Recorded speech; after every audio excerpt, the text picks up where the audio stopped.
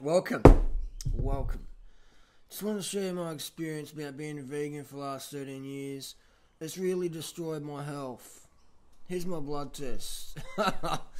Isn't that a lark? People say, I want to see your blood test after this 31 days, Harley. 31 days doesn't mean shit. I'll show you my fucking blood test after almost 13 years vegan. I went vegan April 2001. So it's almost 13 years.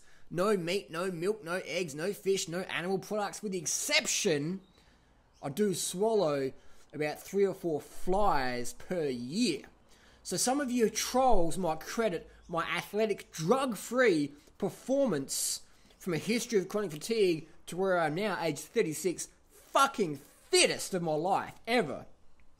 Some of you trolls may credit that to the occasional fly I accidentally swallow. I'll be riding down the road, I'll be like... Doesn't even come out. So I swallowed the fly. So technically, some trolls out there say, Drew Norder, he's not a fucking vegan. He's not a vegan. He's powered on fucking fly meat. Well, I say, fuck you guys. You're faceless trolls. You can't say shit to my face. Because you're scared of 65 kilo Drew Norder might slap you on the cheek with a banana skin. Anyway, enough trash talking. Here is my blood tests, done at a legit blood clinic, not some naturopathic, homeopathic, wishy-washy spiritual woo-woo thing. Which is fine if that's what people are into, but I'm into legit blood tests because I want to provide legit answers and legit solutions to people. I don't live in fairy tale world. So here's my blood test, almost 13 years, vegan diet, and I don't supplement testosterone. Check it out.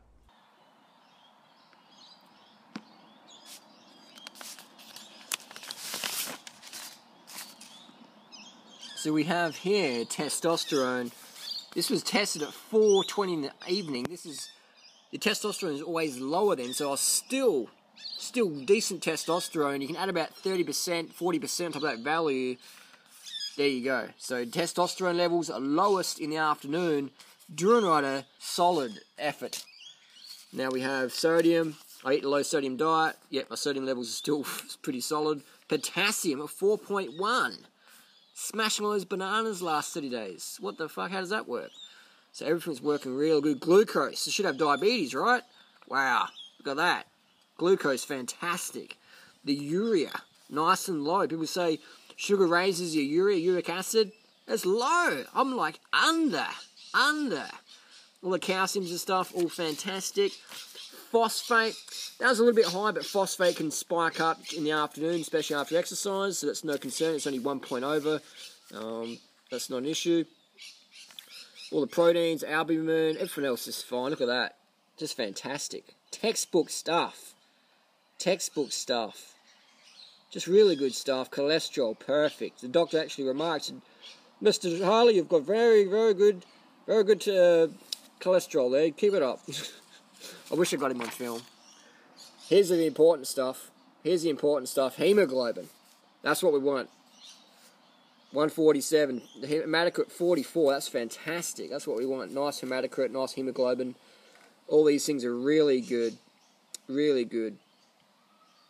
White blood cell. Immune system function. Fantastic. Everything within range. Nice and healthy. Cholesterol again.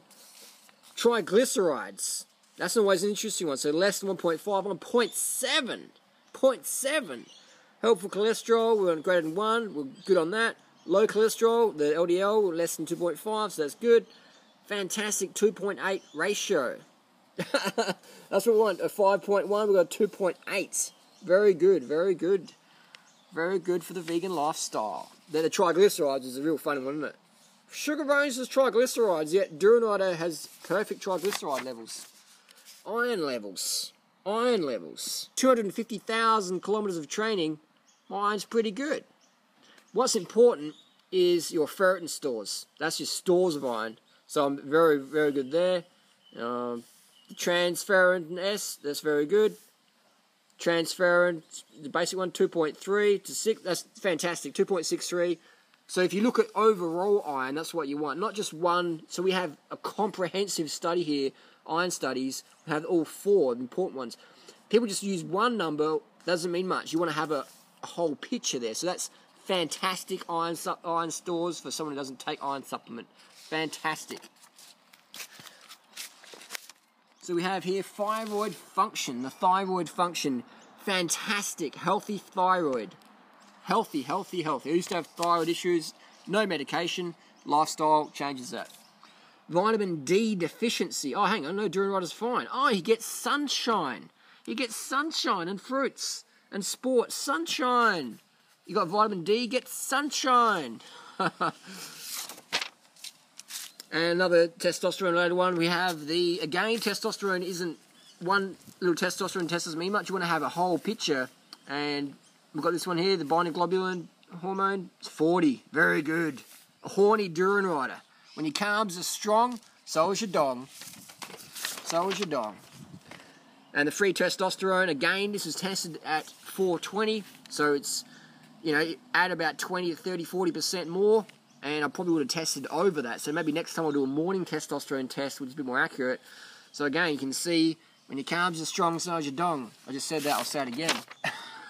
Vitamin B12. Now, I haven't supplemented for a few months, but my B12 is still good. So this is what my B12 level sits at now without supplementation. I like to have it higher than this. I like to have it around 1,000. That's my personal preference. But that's Duran Rider's B12 with months of no supplementation there. So still very solid. Things have changed for me there. There you go. So the fruit diet, the vegan diet, does it work? If you get enough calories and eat a lot of organic, bit of bruised fruit is good for you. Let's have a look on the inside of this one here. Oh, that's a bit mushy, isn't it? But there you go. Perfect inside. So what you want. Blood test, check it out. Let's go eat some bananas. So I often get asked, Harley, how can you increase your testosterone? Is it because you've got a gorgeous girlfriend, your testosterone level is so strong as a 36-year-old endurance ultra stamina athlete? Well, I think that definitely helps, but my tips to maintaining healthy testosterone levels, as indicated by these recent blood tests from just a few days ago, my number one tip to healthy high testosterone would be minimize the stress in your life. Minimize the stress. Second tip would be to stand up straight when you walk. It's been shown from Harvard University studies that if you stand up straight, you boost your free testosterone levels in your blood. Another tip, guys, would be get to bed early, 8 to 9 p.m. for peak morning testosterone. Peak testosterone. Go to bed between 8 and 9 p.m. for peak testosterone. Another tip, make sure your diet's rich in carbohydrates. I like fruit, bananas. I have to have bananas in my daily diet for peak testosterone level. Bananas. When your banana intake's strong, so is your dong. That's my tips for testosterone levels. So there you go. A lot of people go, I wouldn't know what the fuck that means, Harley. It's just a bunch of numbers. Basically, the doctor, he didn't want to be on tape, but I asked him, he goes, oh, no. He said, you're as fit as a fiddle, you're as healthy as a rabbit, whatever you're doing is fine. Your vegan diet's obviously working for you, mate, so keep on doing it. I said, Doc, maybe I need some testosterone. I'm a vegan, I haven't eaten meat for 13 years. And he's like, mate, I couldn't give you testosterone. I'm not a dodgy doctor. You look at your testosterone levels, they're fine. You look great, mate. You're looking healthy, looking like a whippet. Get out of here, you're done. So I'm thinking what I have to do to get testosterone would be do the paleo primal diet, get late nights, run on stimulants, get my testosterone levels way down, and then do like Mark Sisson and Dave Asprey do, get a script for the old tea. It's hard to get it if you're a vegan because you're going to have good testosterone levels if you're looking after your carbs. When your carbs are strong, so is your dong. When you cut your carbs down, get late nights, testosterone levels right down, deep down low. So there you go, there's my blood tests. All jokes aside, it's a legit lifestyle. Judge by results, not by theory. We're not designed to eat dead meat. When you walk along and see a dead kangaroo or a dead cat or a dead cow or a dead rat or a dead dog, you go, yeah, I want to eat me some of that. When you see some mangoes falling off the tree or whatever, you're like, something's fruity around, let's go check it out.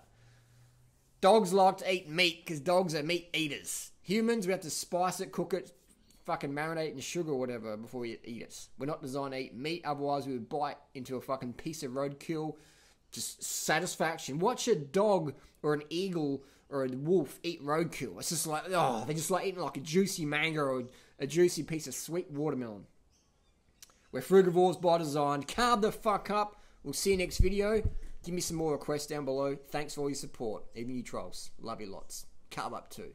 And just lastly, I know a couple of trolls go, well, I want to see your Medicare number, I want to see your address, I want to see your date of birth, your name and doctor's name, and all the addresses, I want to see all the details before I believe that's legit. I'll tell you what, it's probably not the smartest fucking idea to put personal information on the internet. But if any trolls doubt that these aren't legit tests, I'll put $100,000 fucking on it. Me and you meet up, we'll go to the doctors, we'll go to the clinic, you can see the test yourself.